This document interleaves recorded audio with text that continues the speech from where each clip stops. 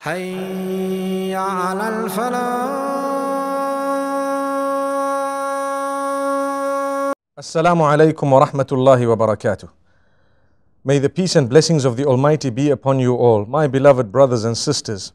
The Prophet Muhammad, may peace be upon him, was a unique man. Even before he became a prophet of Allah, may peace be upon him, what we need to know is he had a beautiful reputation in society and community. He always took time to assist people, to help them. He took time to assist the poor and the needy and the downtrodden, the weak and the sickly, and so on. He spent moments really to try and help as much as he could. And this is why when he was in business with Khadija binti Khuwaylid radiallahu anha, what happened was, and that became his wife, he was so honest with her that she really loved this individual who was 15 years younger than her, and she proposed for marriage of this man. He was definitely a person with upright morals, and this is why he accepted the proposal. He was no ways a womanizer, as some people think, because at the age of 25 he married someone who was much older than him, and he stayed with her for many years. And at the same time, what we need to realize is that he only had her as his wife for all those years, and he was a person who fulfilled her rights so much that she praised him time and again, and he praised her as well, and he always remembered the days that he was with her. After the prophethood, there are so many instances where the people who had the greatest impact were those who were poorer and the downtrodden. It was amazing, because if you look at those who reverted to Islam, or should I say converted to Islam, the reason why people use the term revert is because there is a narration of the Prophet Muhammad, may peace be upon him, that states that every single person is born upon nature, the nature of worshipping one God.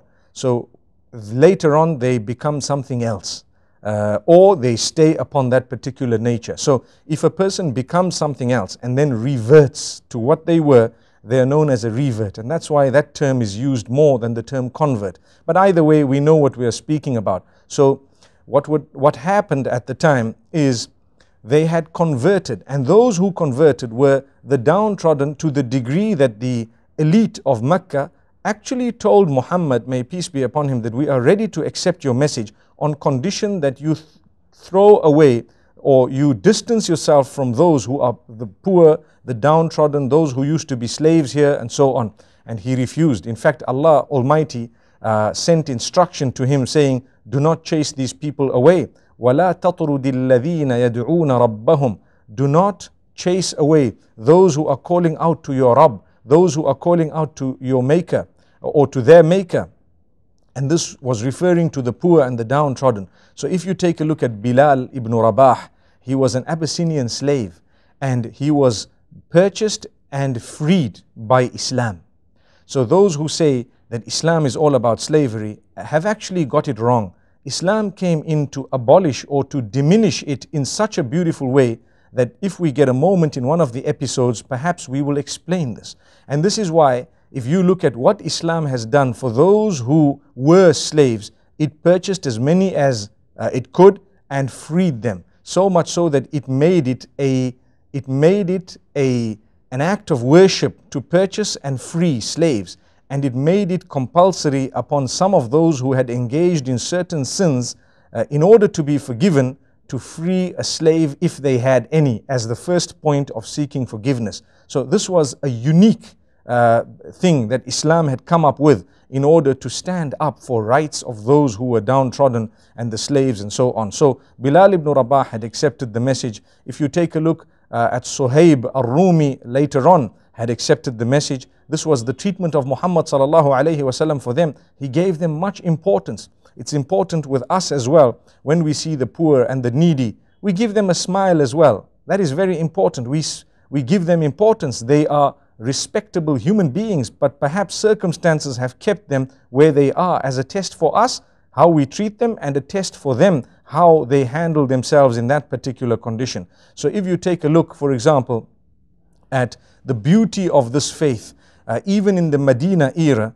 where Muhammad, may peace be upon him, was faced with a huge challenge of housing thousands of people who had migrated from Mecca to Medina, there came a time when a place was set aside in order to cater for those who were very, very poor, to educate them and to give them their own space of worshipping Allah subhanahu wa ta'ala. And up to today, you will find a raised platform in Al-Madinah Al-Munawwara similar to that particular place, or at that particular place was the refuge for these who were more or less downtrodden and so on, in order for them to achieve certain goals.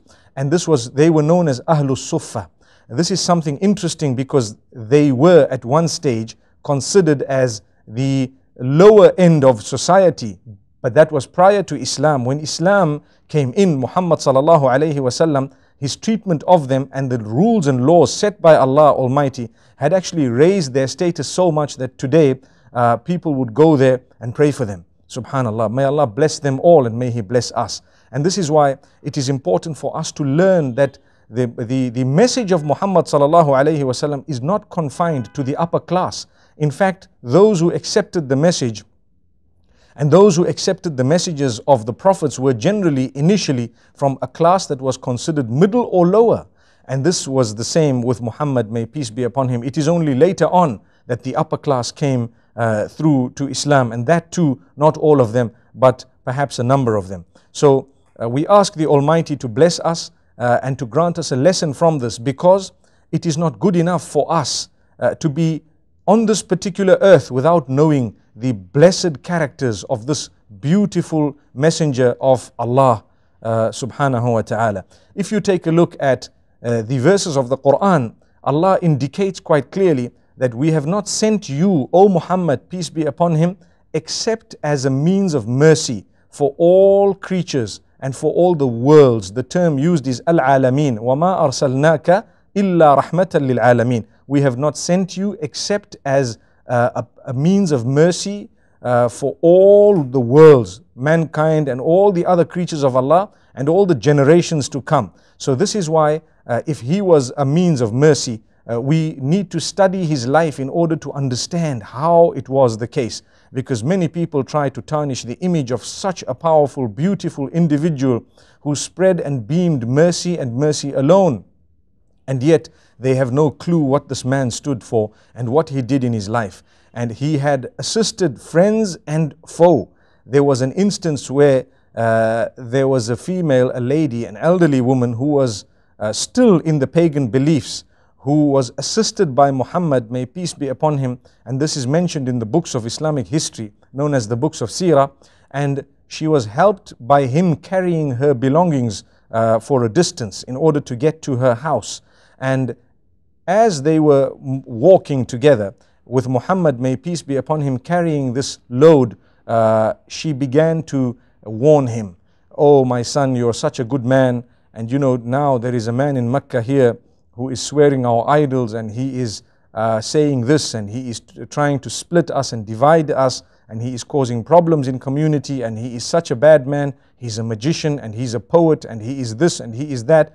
Do not go near him, do not see him, do not try to talk to him, because he is very dangerous, venomous. Those who are interacting with him are falling into his magic."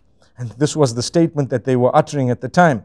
So later on, Muhammad, may peace be upon him, at that time decided not to respond at all, because he was helping the woman, and she did not realize it is him who she is talking about. So as they got to the house and so on, she asked for an introduction, asked him who he was, and that is when he seized the opportunity to say, "Oh my dear mother, do you know that what you have been saying, you've been talking about someone all along, and I just want to let you know that I am Muhammad bin Abdullah, Muhammad the son of Abdullah, the person whom you are speaking about." The woman was drawn to tears because of this beautiful character, amazing person.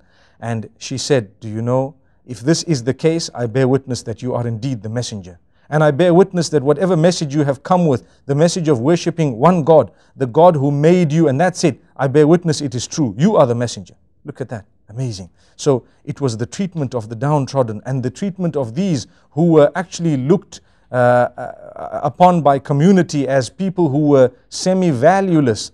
This treatment is what resulted in the growth of this beautiful religion. Muhammad, may peace be upon him, was known as a person who was always with those whose hearts were more or less broken by others, in the sense that oppressed people, he stood up for them.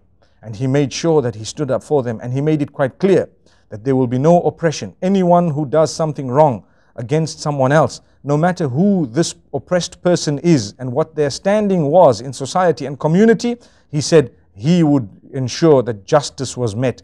May the Almighty grant us peace and blessings. We hope in the next episode we will go through a few more beautiful aspects of the life of this great man, the greatest of creation, Muhammad, may peace be upon him.